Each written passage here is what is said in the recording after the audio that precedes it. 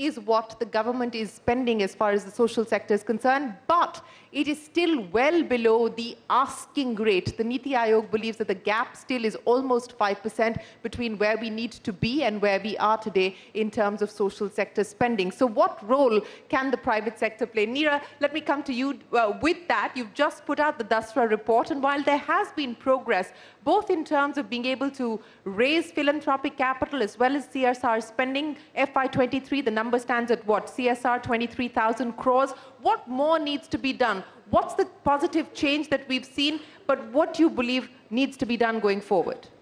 So probably we need to do a lot more. If you really look at India, culturally we give a lot, but there isn't much infrastructure to support that giving. So CSR, yes, gives a lot, but what our report also talks about is how powerful family philanthropy is, retail philanthropy is, and in fact that giving can take a lot more risk and can be more innovative. So a big part of what we've been trying to do is, can you take some of that innovation and link it with government systems, because as you rightly said, they're one of the biggest, deepest pockets, and if you can't work through government systems like health and education, a majority of the population isn't going to reach there. So what we saw this year was that more CSR giving, that increase came from companies actually meeting the mandate rather than there actually being growth. But in family philanthropy, interestingly enough, it was the affluent givers, so professionals, folks who have jobs, who are giving far more of their net worth than even the ultra-high net worth. And first-generation wealth creators doing more of the giving. Yes, and they're giving a lot more. Well, they have liquidity events, right? So once these liquidity events happen, we call them the now generation. So the now givers are putting quite a lot of money, like the Kamath brothers, Rain Matter, putting into, or even having Ashish here, really putting money into foundations in climate and other kinds of issues that aren't always the traditional health, but more at an intersection. So you're seeing these now generation givers, you're seeing intergenerational, kind of like the panel we had before, next generation is actually wanting to do a lot more in philanthropy and thinking about how they can be more strategic.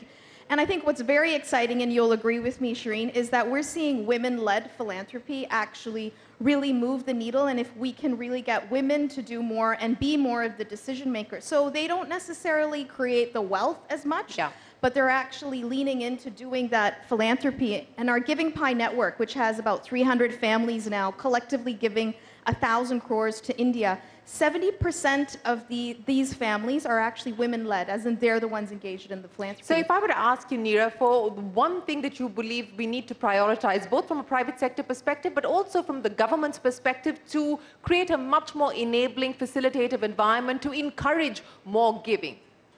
I think we have to have some incentives, right? So I think... Incentives to give more? Yeah, like tax incentives. I think it can help. And I think, you know, we need to be able to do that, and we need to have more visibility and transparency. So if the government can mandate and we know where giving is going, then we're able to enable that. So I think just having more players and strengthening that ecosystem, I think will really help. Okay, Ashish, I want to come to you now. Yes, go ahead. I just wanted to add a small thing on the giving. I think the incentive that would really help is being able to contribute shares. Because often people take their company public. If you donate shares to a foundation or a charity, it has to be liquidated within a year. So I would advocate that, you know, maybe give 5 years for a longer period of time. That'll then enable people to sort of tax-free give their equity, which is the way it happens. Does anyone really want to part with equity for foundational purposes or for giving purposes, Ashish? No, you'd rather, I think it's easier sometimes to give away small amounts of equity than to give away... Money? Cash. Yeah. That's easier, notionally. And two is, if you're getting it pre-tax, you know, giving away your equity before it crystallizes into a capital gain, that makes it easier. Yeah, you know, so that's one idea that you've put on the table to create a more facilitative environment to encourage giving. But since you did pick up the mic, let me continue that conversation with you, Ashish. And I want to talk about one of the big spaces that requires innovative solutions, innovative thinking, and a lot of capital from the private sector as well. A space that you're deeply involved and engaged with, education. What more do you believe needs to be done, not just at the level of primary education, but more so at the level of higher education, creating universities that people have access to, affordable educational facilities that people have access to? How do we create more Ashoka universities for the country? So Ashoka is a non-profit, and I can talk about that model later. But I think if we really want quality universities to grow, I think first thing is, I would say let's advocate to allow for-profit. You know, right now it's not for profit, and then people find a way to take money out through an infra company, content company, etc. Let's make it legit for universities. So destigmatize the idea of for-profit for education. Absolutely. And especially for higher education, it's a no-brainer. I mean, you've seen it in the case of Brazil. There are higher education companies that have more than 1 million students. You know, they've scaled up the university system. So that's one. Two is, I think we need a better quality marker. NIRF is not enough. I think universities should be forced to disclose their placement data, the acceptance data, you know, all the data about the students they get in and the graduation, the outcomes, because often that's the basis on which parents will make decisions. We've seen it with engineering colleges. The worst ones had to shut down. So for the market to work well, you can't have information asymmetry. So that's a second one. And I think a third one for more research universities like Ashoka, we just need more collaborative platforms. I don't think anybody can do it alone. Some people can, like the Ambanis or Shiv Nadar. But I think more collaborative platforms come together. And I'm seeing that happen. We'll have 40, 50 Ashoka-type universities in the next decade. In the next decade, 40, 50 Ashoka-type universities? I think so. Well, that does deserve a round of applause because it is a huge supply mismatch at this point in time, and we're seeing Indian students actually having to go outside of India to be able to access quality education, higher education. Vineet Rai, you've been doing this for over 2 decades now. The idea of bridging some of these inequities, assets under management across the Avishkar group of what, about 8,000 crores plus at this point in time. Where do you believe the problem still lies? What do you believe needs to be done to really unleash entrepreneurship for the development sector? So let me actually just phrase, 2030 is just a few years away. Sustainable Development Goals came into being 2015. A world without hunger, poverty, inequity. Brilliant thought process. It's never happened since the time Homo sapiens walking straight. So great vision from the countries. Now, to make it happen, you require $2.5 trillion a year investment for the last 15 years. We lost everything during COVID. So India itself requires close to $1 trillion investment. Close to $1 trillion investment in case we have to change. Total impact investing, despite all our struggle, everything impact investing was born in this country. This country remains the model. I think we are talking about few hundred billions. That's where we have reached. Globally, impact investing is close to $1 trillion. I think what we have done very well in impact investing is we have convinced at least the foreigners that there is something called impact investing, and they have started allocating large amounts of capital. We are still struggling to convince Indians to participate in the venture industry. Impact investing is going to be a step from there. The good thing that has happened in India is that venture industry and impact investing has actually come together, partly because some of the largest enterprises are going to happen in agriculture, water, health, education, financial inclusion. And that's exactly where the new ideas and new innovation. I'm coming from Startup Makum, and the amount of people who, the footfall that we saw in agri-tech was seen to be believed, actually, where you have AI, SaaS, and gaming competing against agri-tech for footfall. So. Well, that certainly is impact. We will have to see how this actually plays itself out. But you're right that we do have startups now focusing on India's specific problems and trying to look for Indian ways of being able to address some of those, including what you've been able to do, Shuchin, with your chain of hospitals. Now, explain to me what you've done differently so that you can make quality private healthcare accessible and affordable, and how do we scale that model? Thank you, Shuchin. As we sit here speaking about billions and trillions of dollars, and we were together at an event recently at Davos where the head of a large multinational bank actually mixed up her billions and trillions and said, no, I don't really meant trillion, I meant billion. Oh, no, it was trillions. So when we sit here speaking of that, a silent majority seems to slip through all safety nets. In India, we are speaking about more than 500 million people who have no access to emergency, tertiary, quality healthcare. And in healthcare, the issue is that the inequalities are not just because of the financial reasons that we speak of at these panels, right? The inequalities go way beyond that. Geographical reasons are one of the top reasons, right? Metropolitan cities, the 9 metros of India have a population of what, around 12, 13 crores. If we take the state capitals as well, another 20 crores. Yeah. So more than 100 crores are staying out of these cities, and they have less than 5% of all super specialty healthcare available. So even if you are a 100 crore net worth individual in a small town like Sitarganj where we work, if you have a heart attack and we were not there at that moment of time, there's no saving you. Those 100 crores cannot save you. So we understand that the real need is in these small towns, but also poor physical outcomes are just a small part of the outcomes in all. Poor financial outcomes are real, and they are there for everybody to see. More than 40% of all Indians, and it is difficult to understand sitting in this hall, more than 40% of all Indians have to either borrow or sell some asset Just to be every able to fund. hospitalization. Yeah. Every time they're hospitalized, they will borrow. And more than 25% of them slip below the poverty line at each hospitalization. That is more than 6 crore people every year. Yeah. So providing low-cost, high-quality healthcare is something that we have excelled in. We have now 22 of these hospitals. The setup costs are low. We apply the Pareto principle ruthlessly. We understand that at 20% cost, we can deliver 80% of the infrastructure, 80% of the outcomes, 80% of whatever is needed in that healthcare region. So this is what we've been doing. And I think it is real. I think it's very doable.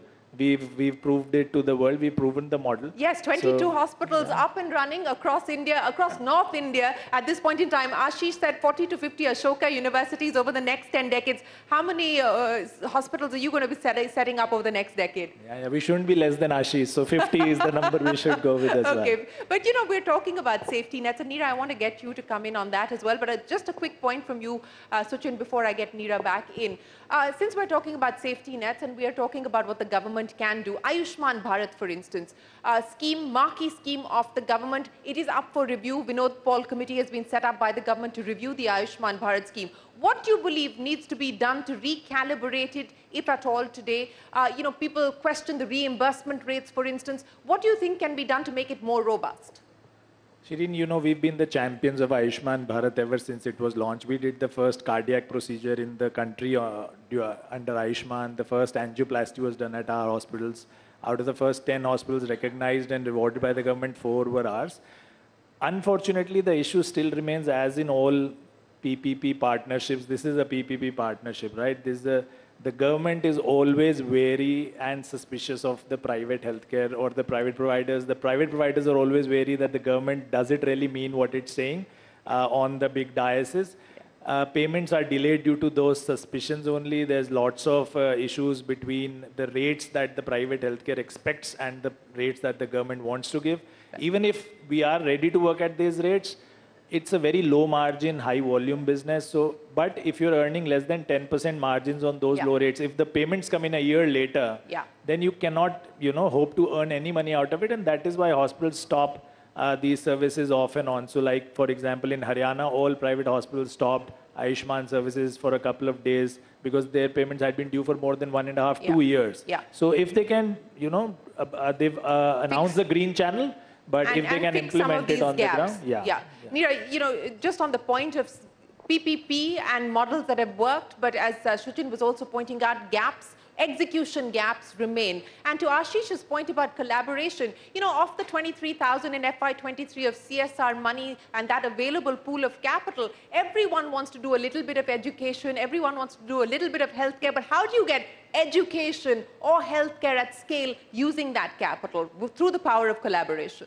So in fact, in our report, we talk quite a lot about we're seeing an increase in collaboration and having more pooled funds alongside with government could accelerate a little bit more innovation. But the challenge, Shireen, is not about is it education or is it health. For example, 12 years we've been running a collaborative for adolescent girls. You can't just chop her into pieces and be like, here's education, here's health. You have to work on sort of outcomes that might be keeping her in school, making sure she's not getting pregnant, not getting married, And, is employability, which brings me to, we can have as many hospitals and education and even businesses, but our biggest challenge is actually smoothing this income for a bulk of the country, right? Yeah. Income is just so choppy that if there's some way to smooth that with policies, with schemes, with additional support, because then you're going to get really that engine for our economic growth. And the biggest challenge, honestly, that we've seen is for girls and women and the most vulnerable. So they often get invisible. They often don't get reached out to. And that's where philanthropy plays a role. And that's where collaboratives with philanthropy and pooled capital needs to go to the aspirational districts. It needs to go to the most vulnerable because they need products and services to be subsidized ultimately. Yeah, Ashish, the Niti Aayog and Amitabh Kant set up that 100 aspirational districts with a clear focus of being able to try and address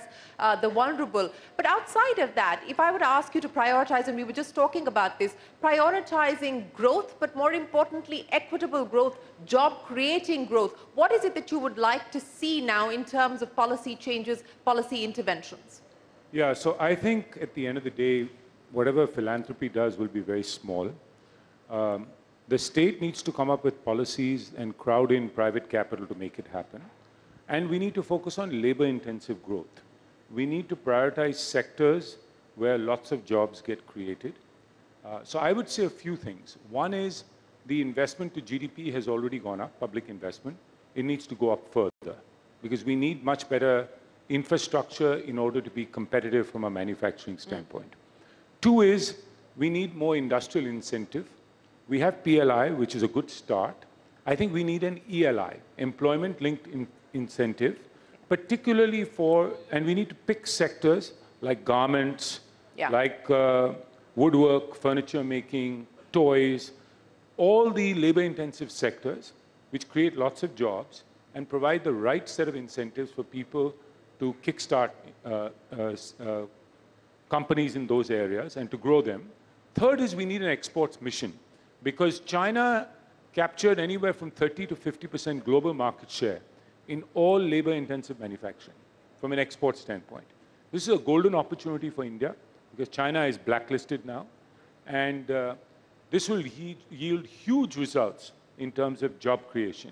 So my focus would be more on how does one accelerate growth, but accelerate growth in a manner that's actually creates lots of jobs, because that's ultimately the way out of poverty. It's ultimately the way to reduce the Gini index as well, and so therefore reduce inequity. So not just PLI, but an ELI as well, and that's of course been on the table. Let's see whether the government moves forward. Yeah, Neera. I want to make a plug, Shireen, for the care economy. I think it can create jobs and it can really, really help women. No, you have my vote on that already. We need much more of the care economy, and that will unlock the potential for women to participate in the economy across the formal as well as the informal sector. But Vineet, I want to talk to you about one of the big ideas that you've of course also been involved with, the social stock exchange, and India has seen the first listing on the social stock exchange. Take me through what you hope this will do for some of these issues that we've spoken about and for the idea behind impact investors and impact investing. So I think social stock exchange is more on the philanthropy side. So while I was one of the architects, but it's actually worked more for Neera than for me. Having said that, I think what it does is brings the more important parts of transparency and regulation and allowing people or encouraging people to do more philanthropy. I think for social stock exchange, while CSR and other things are already there, maybe we should actually allow temples to invest. And I know there is actually, the amount of money that is lying in the temples is actually worthy to go through social stock exchange into the projects that's listed. So Neera, for you, please do look at it. I am very sure the current government is actually thinking on that line, so do not forget that. Thinking of being able to monetize what's lying with temples? Yeah, and it's actually global. I have actually gone to Vatican and tried to take money out of them. I realize they don't have much money, but so I've tried everything. But Indian temples are very important, so I think we should use the money productively because the amount of hundi that they receive is significant and make a big difference, probably more than what we do on the CSR. But if you have to look on the equalization side, on the commercial side, then like carbon credits, where you are pretty much actually trading the arbitrage for growing trees, I think we need to evolve an impact coin. This is actually to address Shuchin's. See, there is no way I will do a startup in Samastipur in Bihar, which I have done, unfortunately. I will generate a 25% dollar IRR and compete with Rajan Anandan of Peak 15. It's not going to happen. Unfortunately, whatever I do, as an impact investor, I'll do all stupid things. But when I go to the LP, they ask the same returns. Yeah. Now, you don't need to be a rocket scientist to understand Samastipur will always be far behind an IIT graduate in Delhi. Or gaming, a guy in gaming will actually win against a warehousing company.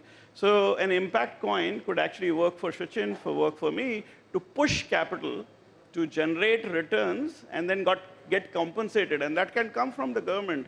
So impact coin is actually the way for the government to think about in creating an equalization for those places where there is going to be a struggle to create value. Well, we've got 3 concrete ideas. Ashish, Vineet, and Neera putting 3 concrete ideas for the next government to consider. Shuchin, what are you putting down on that list for the next government to consider? Yeah, I think I agree that we need to add another P to the PPP. So it's public-private philanthropy partnerships that we need to make instead of just the public-private partnerships.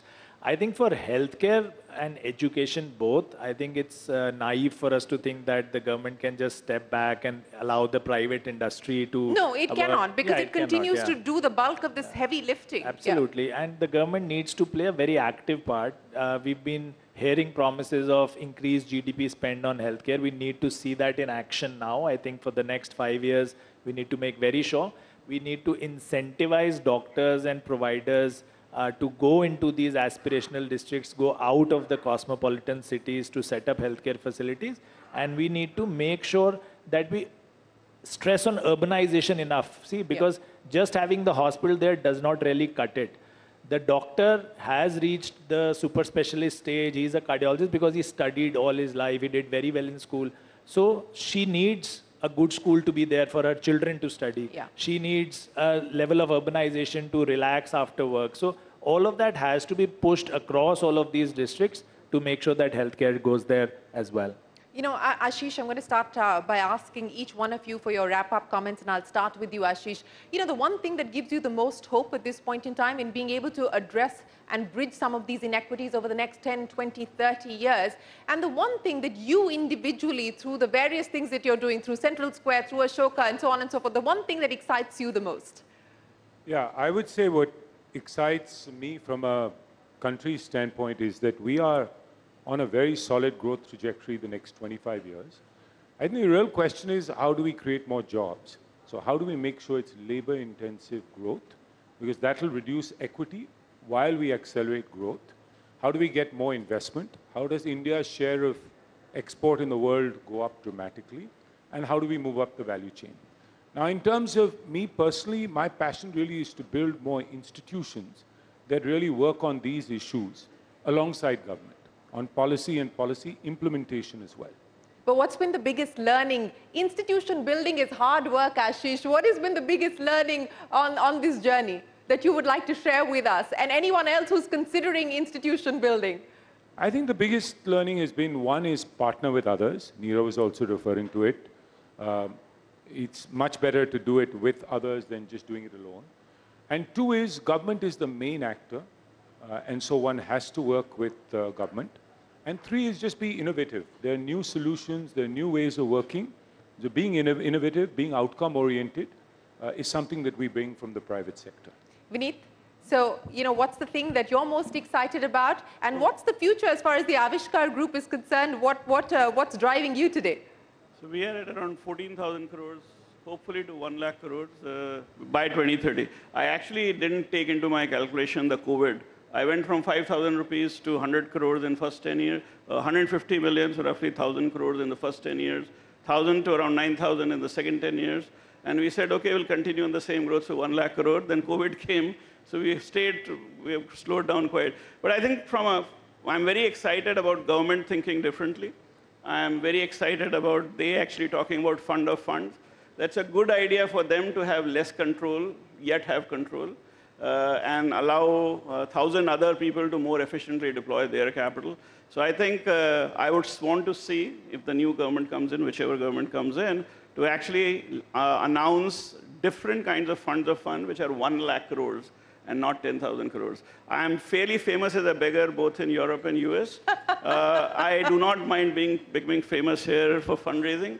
But till 2017, I raised zero in India. In the last 5-7 years, I've raised significant amount of capital in India.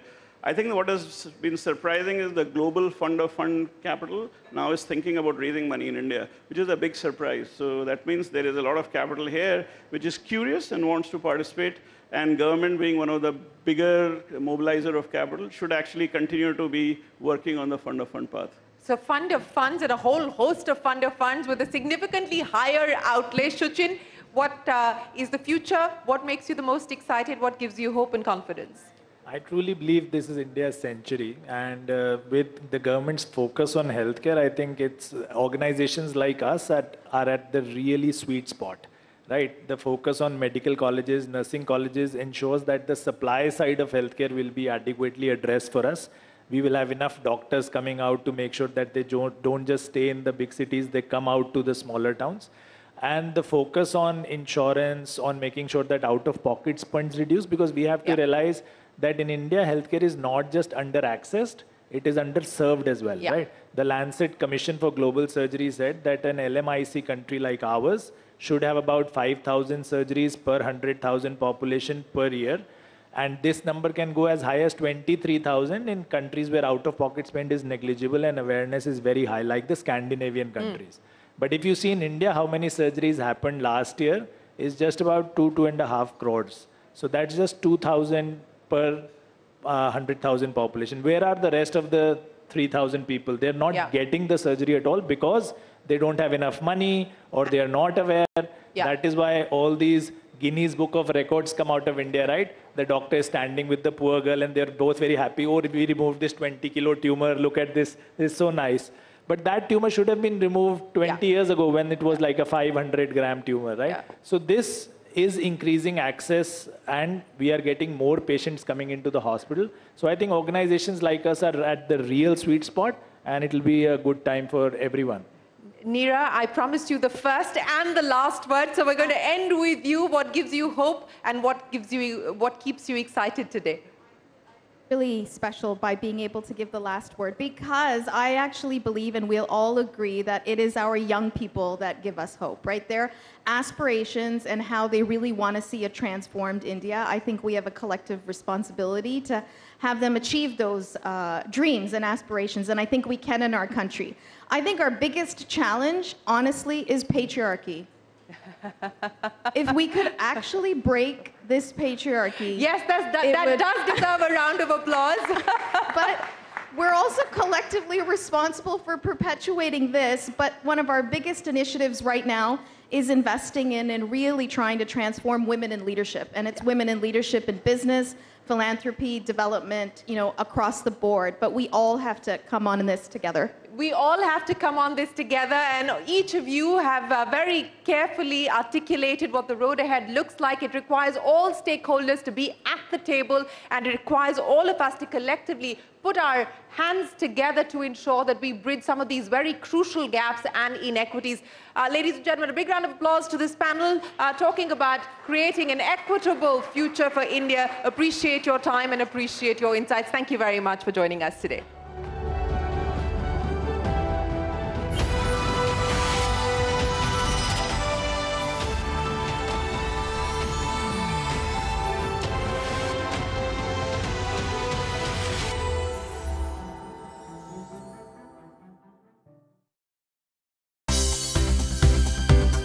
For more news and updates, all you need to do is follow CNBC TV18 on all of our digital platforms.